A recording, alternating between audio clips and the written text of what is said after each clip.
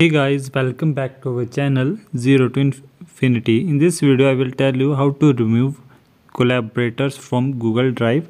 If you have given any access to any file for collaborations in Google Drive, how to remove that access, I will tell you in this video.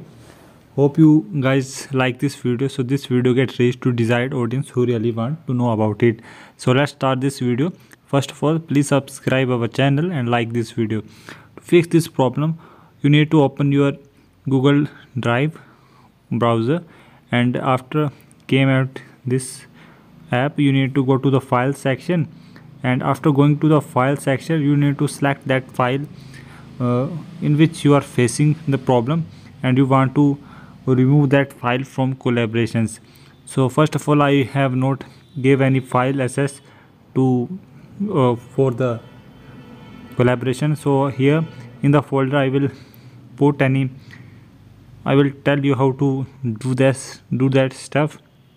First of all, I will create a folder, and after creating a folder, so you need to select that file. So I am selecting here folder to show to you how to do that method, how to remove that access. You need to click on the manage access. After selecting the file, you need to click on the manage access.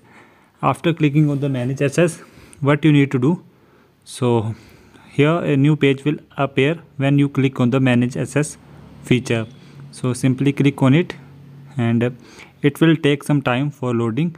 And after clicking on this, you can see the option of restricted, and you can change the restriction according to your need.